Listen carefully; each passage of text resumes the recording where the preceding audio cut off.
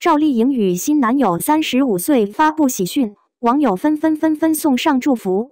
听到大家的话，我也觉得赵丽颖有一个真正有情人的人。我的王一博已经正式出局了。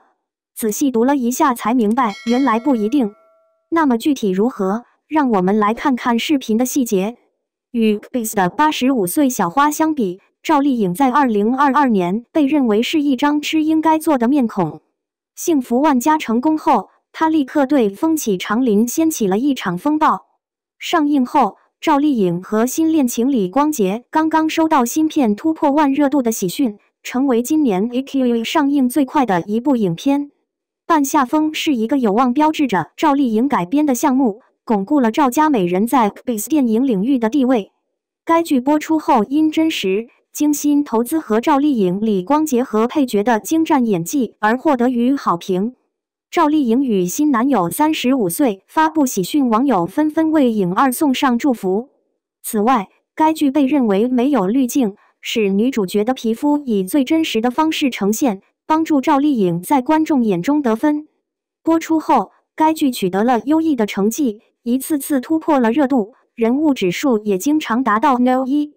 特别是半夏风刚刚突破了1万的热度，成为该平台去年最快的收视率。这被认为是赵丽颖和团队努力的当之无愧的成果。在电影讨论论坛上，除了祝贺赵丽颖的新精神之子外，观众还开启了她与林更新、廖凤航共同主演的新项目。赵丽颖与新男友35岁发布喜讯，网友纷纷为影四送上祝福。风吹半夏曾被称为野蛮生长，剧情围绕着女主角许半夏的历程展开，一个个性骄傲但环境很可怜的女孩。